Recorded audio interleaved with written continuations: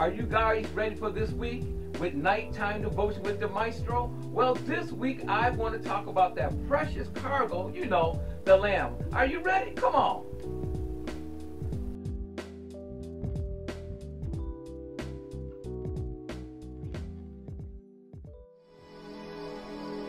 Fear not, for behold, I bring you good tidings of great joy, which shall be to all people.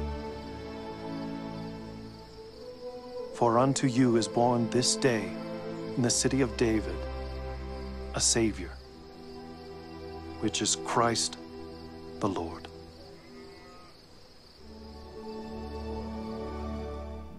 Oh, let's celebrate, let's celebrate. Oh, Christmas is on its way. We are in the holiday season, so this is a time of celebration.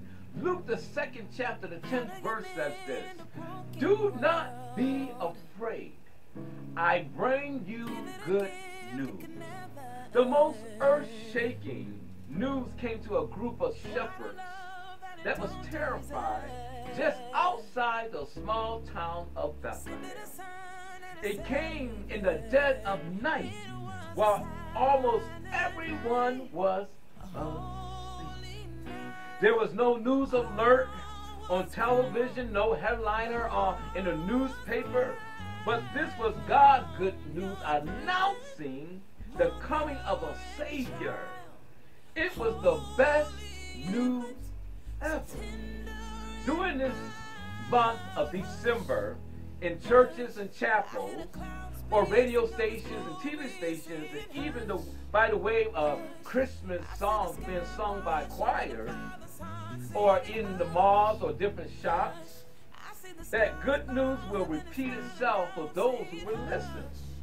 But even as we listen, we may ask ourselves, has the announcement from the angel so long ago really changed anything? Think about it. Are things any better today because of the coming of Jesus? The year that's almost passed was filled with so much bad news. Massive destruction in Haiti, Ecuador, Chile, China, and Turkey claimed thousands of lives. Woo. And there are so many homeless people throughout the world. Now, we got to look at the COVID-19, the pandemic, what took place this year. And it's still raving. It's still taking people out of this world. People want to commit suicide. But the message still stands.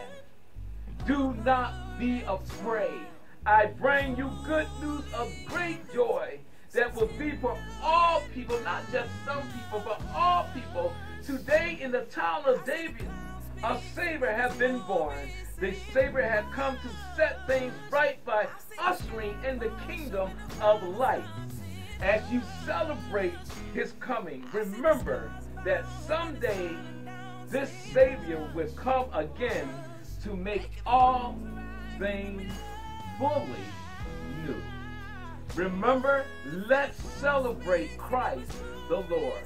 Yes, we want to enjoy Christmas, but Jesus is the reason for the season.